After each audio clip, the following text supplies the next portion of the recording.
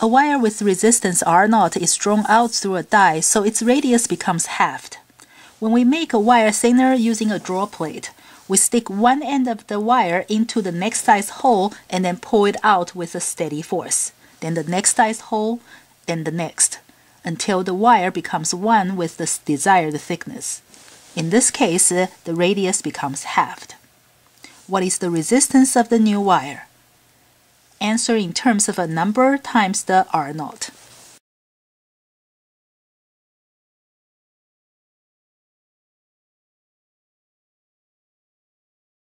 The resistance of a wire is ρ times L over A.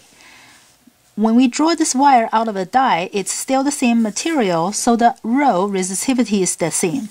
So this resistance is proportional to L over A. The cross-sectional area of the wire is pi r squared. And this means the cross-sectional area is proportional to r squared. The radius becomes halved, and we have to square it, so the cross-sectional area changes by a factor of 1/4. So the cross-sectional area changes by a factor of 1/4. What about the length? Does the length stay the same? No, because when we draw the wire out of a die, it gets thinner, it also gets longer. So the length has gotten longer, but how much longer? Let's see. When the wire gets longer and thinner, what stays the same?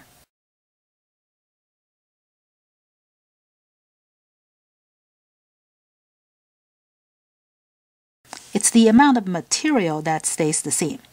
So the volume stays the same.